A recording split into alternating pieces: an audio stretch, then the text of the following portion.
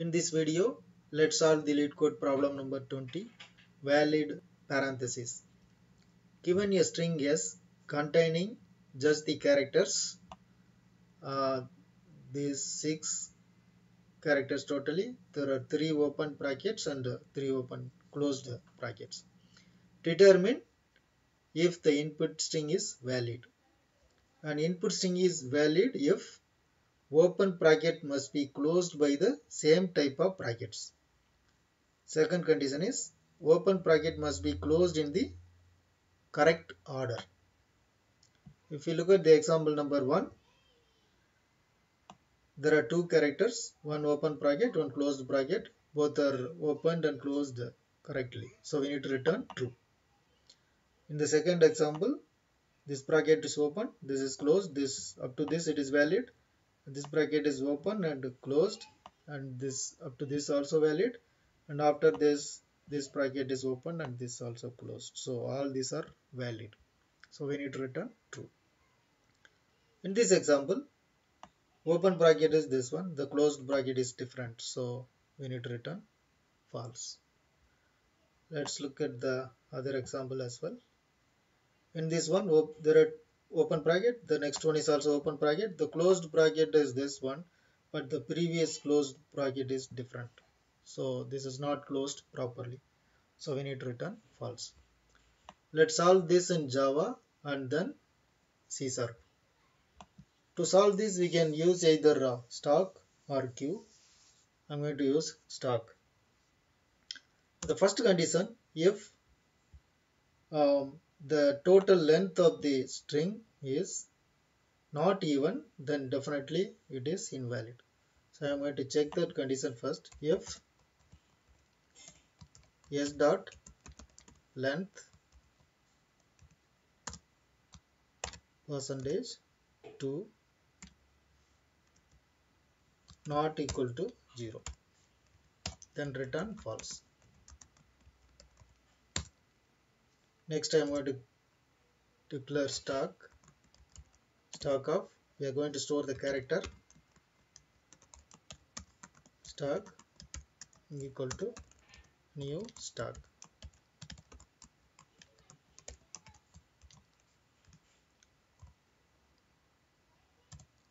Here we need to loop through the given string.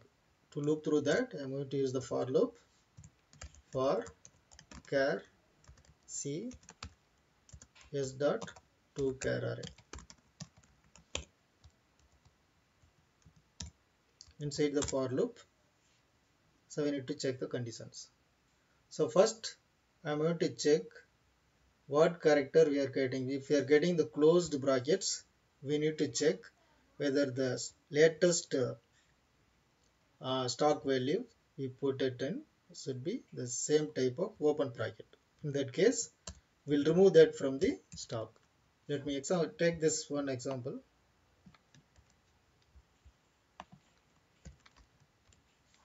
So when we loop through this, when I found open bracket, I put it in the queue, and let's say that this also will put it in the queue, this also will put it in the queue. But when we see this closed bracket, we will see whether the previous bracket is closed, the open bracket of the same type. If that is the case, let's remove this from the queue. Then this will go away.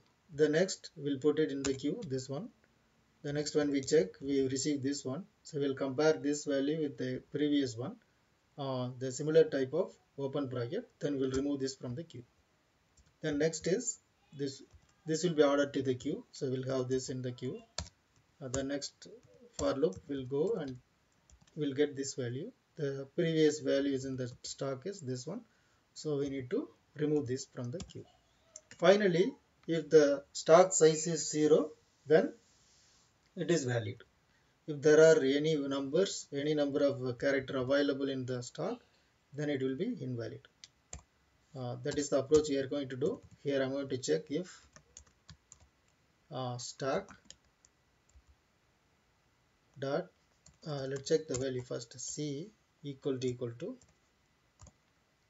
let's take the first example, this one, this open bracket. If this is the okay, we need to check this one. closed bracket.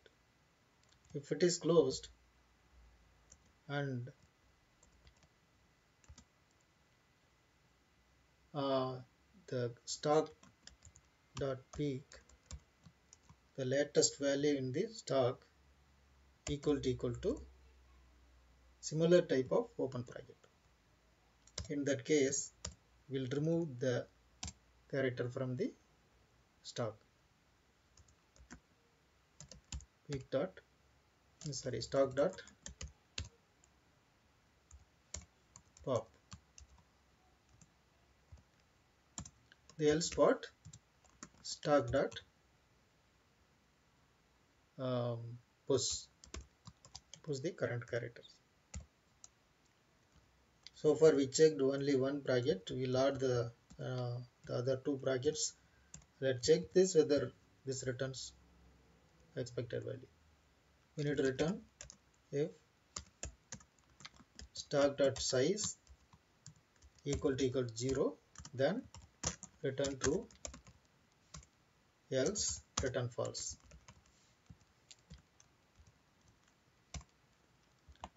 Let's run this.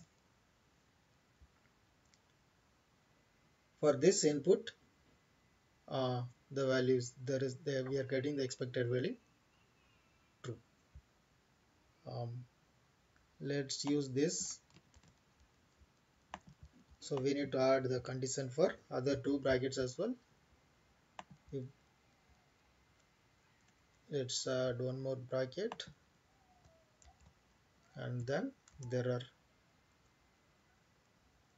this is the case we are popping out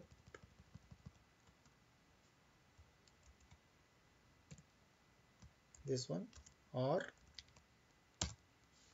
let's copy the same result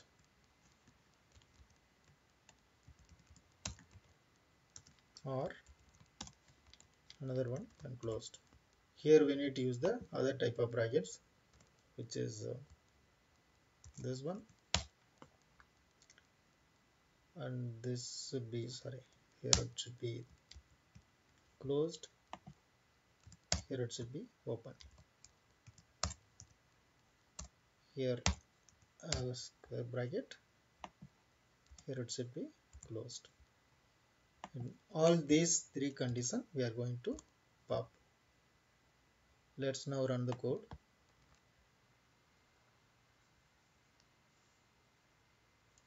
This is accepted. Let's submit the code.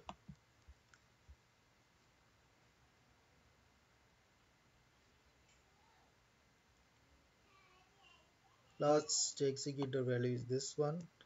It is, we are getting invalid. Okay, this, I think we need to add one more condition before we call this peak method. We should check whether stock contains values. Let's add that stock dot size greater than 0 and this condition. So we should put this in all this.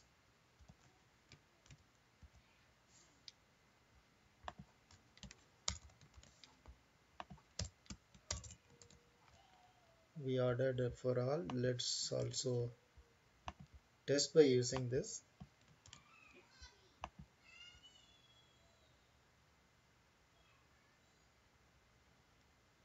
It is accepted. Let's submit again. It is successful. Runtime took just 1 millisecond, which is faster than 98.98%. This is how we can solve it in Java. Let's also solve the same thing in C#. I'm going to copy the same code, change the language as C#. Let's make the change. The length is going to be L caps. It is property. So put this, and stock, this is going to be char stock just character, and this is we can use for each char c n just s itself. We don't have to convert this into array. we'll get C, and then I think that's it. The size is you can check, it's actually count.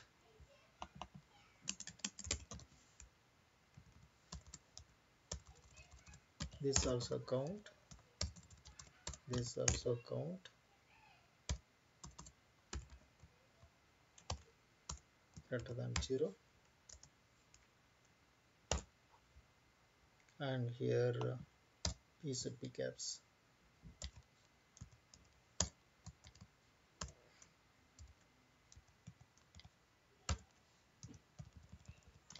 Copy all the method should be caps. Here it is going to be stock.count. Let's run the code.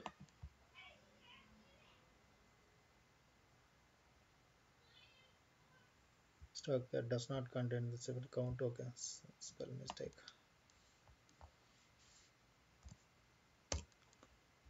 Let's run the code again.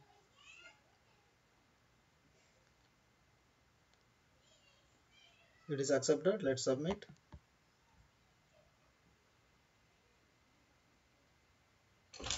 This is also successful. It took 72 milliseconds, which is faster than 83.91%. This is how we can solve this problem. In the next video, we will solve the different Leetcode problem. Thanks for watching.